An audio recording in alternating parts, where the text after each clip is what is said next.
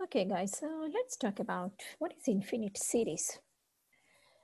So before we learn about series, let's talk about sequence. You must know the quick difference between sequence and series. Everybody know what is infinite. Infinite means keep going forever. And that's why we have those 3 dots here. Those 3 dots signifies that it keep going forever. So what is the biggest difference between sequence and series? So the biggest difference between sequence and series is sequence, all the terms are separated by a comma, and the series means those commas are replaced by a plus sign. Also, series you can denote using a sigma notation, where this tells you where is the beginning, where is the end, and that's the role. We are going to explore infinite series. What's happening to the sum? Do we get the sum? Sum exists, sum does not exist. So to check that out, we have to look at the partial sum.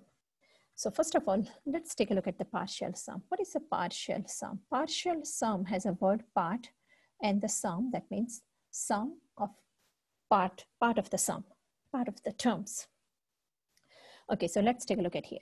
This is the sum of all these terms. And let's say instead of going to infinity, we add n number of terms. We say n number of terms we add, so that is s sub n, which is means of sum of first n terms. Okay, if the sum of a first n term exists, then we can check it, what happened to the n approaches infinity, and then based on the end behavior, we can estimate whether the sum of infinite many terms exist or does not exist. So end behavior of S of n is the important. So what's so special about geometric series? Geometric series are nothing but another way to write exponential functions. And we know that the exponential functions could be exponential growth and exponential decay. Exponential functions have a common base, and that common base is the same as a common ratio. What is a multiplication or division factor? So what happens if it is a exponential growth function? Well, if it is an exponential growth function, which means the ratio is greater than 1, that means the multiplication factor is greater than 1.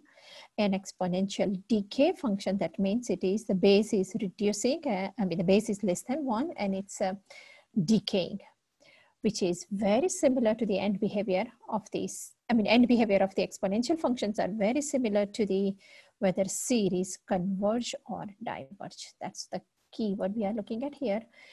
Okay, so what's the diverge means? Let's talk about the diverge. Exponential growth keep going forever, up, up, up, up, up, and then we say that series diverge. Exponential decay function keep coming down, down, down, and then we have some kind of horizontal asymptote, and that's what we call it converge. Let's take a look at this picture here, and it says write the geometric series and its sum that is visualized by this image. Okay, so let's take a look at this image. We have a half of the triangle, so we can say 1/2. Okay, we can say that's the 1/2. Then we have a 1/4, which is quarter of the square, but this triangle, so that's the 1/4. Then we have a 1/8, 1/16, 1/32, 1/64. So you can see here what is happening here. What is this sum equal to? The sum exists. We know that there is infinite many triangles here, infinite tiny, tiny, tiny triangles. If we keep adding, keep adding, keep adding. So do you want to guess what will be this sum? What this sum will be? Any guessing? Half and half. So this sum is equal to 1. Well, how can you add infinite many terms and you get the answer 1? Let's check it out. Okay, so the sum of infinite geometric series. Now we are supposed to derive this formula here, but due to time restraint, we are just going to explore the formula, and you must know how to use it. If we had a regular classroom, this formula will be given in the formula sheet. So we are not going to derive how you came up to this formula. We just need to know how to use it. Okay, so think about this. This is the geometric series. A is the initial value. You can say R is the base and K is equal to 1 to infinity. Now what is this? A over 1 minus R. A is the first term. A is the first term. When you expand it, the first term is a A. R is the common ratio. Now, this formula is telling you that you can add this many terms if and only if. That's why we have if and only if common ratio R is less than 1. What happens if common ratio R is greater than 1? Then sum does not exist. We cannot use this formula anymore, and we can say that the geometric series diverge. So in other words, all the exponential decay formulas, you can say if we have a similar geometric series, they are all converge and we find the sum using this formula. If it is exponential growth functions, where the base is greater than 1, which is a common ratio greater than 1, we can say all those geometric series diverge. Okay, so let's take a look at this example 2. Determine whether the series converge. If converge, find the sum of each infinite series. Okay, so let's try to expand this series. You are given here summation notation n is equal to 1 to infinity. So what happens if you substitute n equal to 1 here? So that's my first term. 4, 0.6, n is a 1, 1 minus 1 is a 0. What will be my second term? N is equal to 2. That's my second term, and then these are my all other terms. Okay, so let's find out whether sum exists or not. We have to find out whether series converge or not. So common ratio R, which is 0.6, which is less than 1. R is a common ratio, which is 0.6, which is less than 1. And the first term is a 4 because 0 power gives you 1. So clearly sum exists. Now what is the formula? Formula is sum is A over 1 minus R. A is a 4, which goes in the numerator.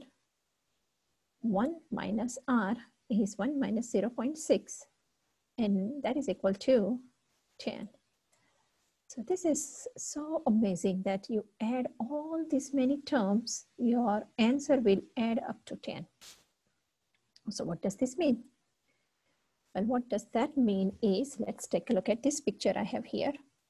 Is the blue color is the each term. You can see the first one is a 4, which is this first blue dot here, 4. Then each time you multiply by 0.6, so the number are going down and down and down, and then you can see that this is exponential decay function has a horizontal asymptote at 0. So if we add all these many terms, keep adding, my answer will be 10. So blue dots are the each term, number of terms. The red dot is the partial sum. Now I have in the picture added several terms so that you can see, but what I was trying to explain here is if n approaches infinity, this number will be 10. So what does this mean? What this means is you have to know all these three means same. Summation notation for 0.6 to the n minus 1. If we expand all these terms, it will become 10. Okay, but let's take a look at another example here. What happens if we add 1 plus 1/3 plus 1/9 plus 1 over 27? What type of series is this? Well, you can see 1 becomes 1/3, 1/3 becomes 1/9. Can you tell me what is my common ratio R in this case? The first term we know is 1. What will be the common ratio R? Well, common ratio R is, are we multiplying by 3 or dividing by 3? It looks like we are dividing by 3. So the common ratio R is, oops, I'm sorry guys. Common ratio R is 1/3, which is less than 1. Therefore, sum exists. And what is the sum? Sum is 1 over 1 minus 1/3. The formula is, one more time, I should have written the formula here, which is A over 1 minus R. A is the first term, R is the 1/3, and 1 minus 1/3 is 2/3, and 1 over 2/3 is 3 over 2. So if all this number of terms, if I keep adding,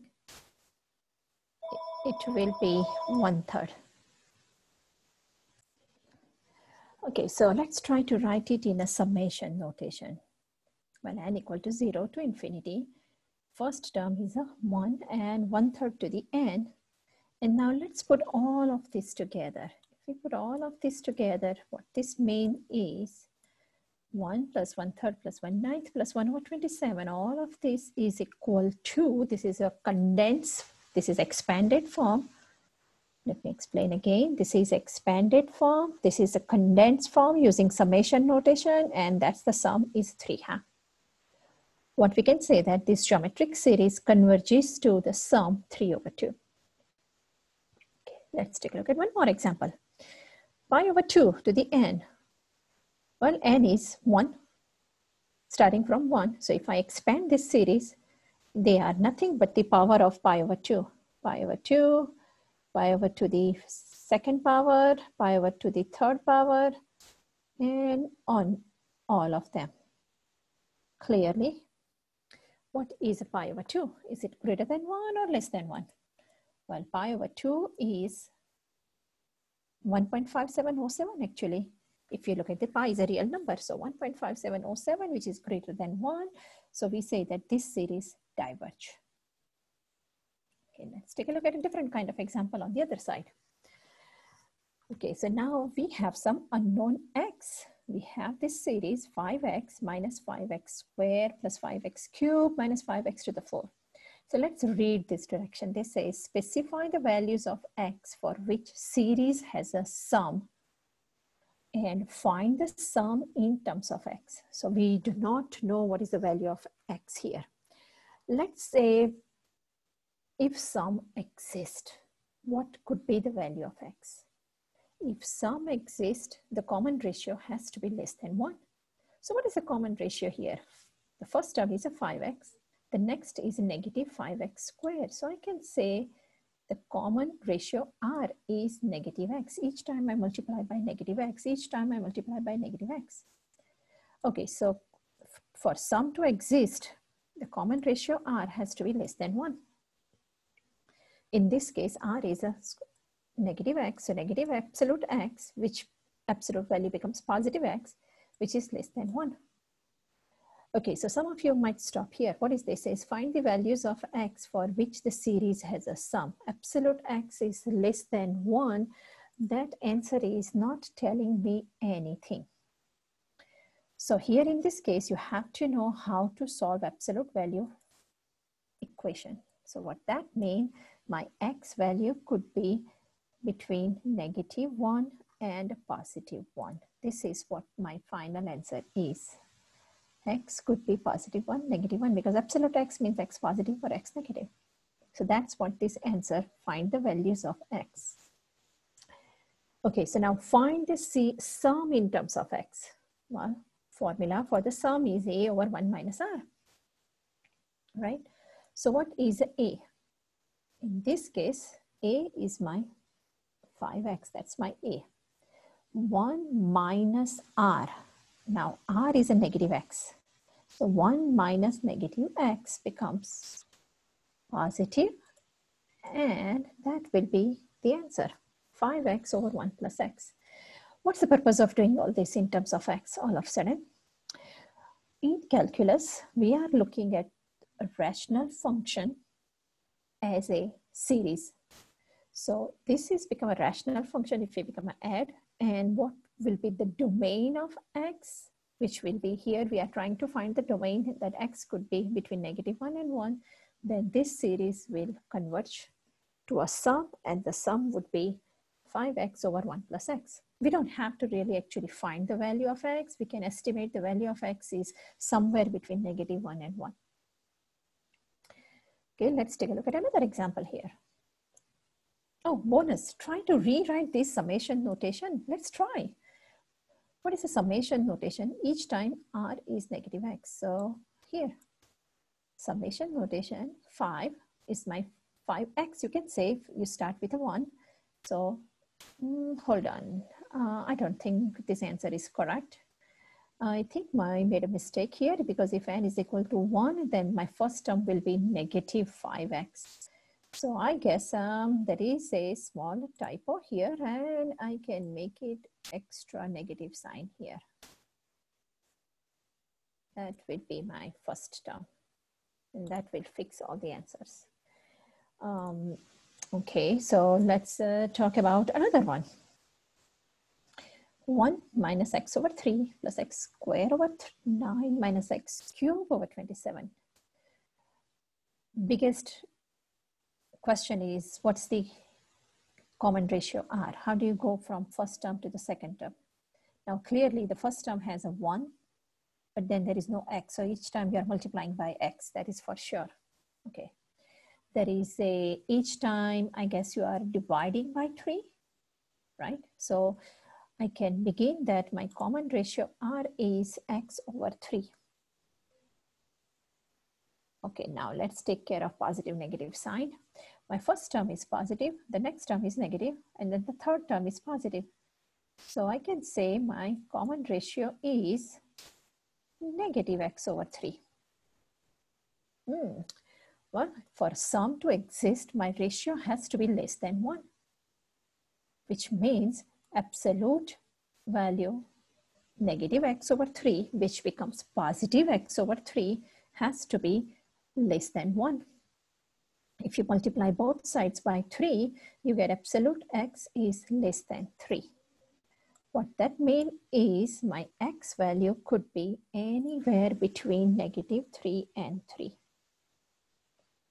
So what will be the sum for this? Sum to exist, sum is a over 1 minus r. A is the first term, which is a 1. Common ratio is negative x over 3. 2 negative makes it positive. And you can stop here. If you stop here, we will accept this answer. But sometimes we can't resist to fix that. So that is a 3 over 3 plus x. Well, I have given you a couple of more examples here. Make sure you check those out on this calculator. It's very nice to see how those look like. The practice example 2 here, I would like you to explore and check the answers in the classroom, and send any email if you have any question, concern.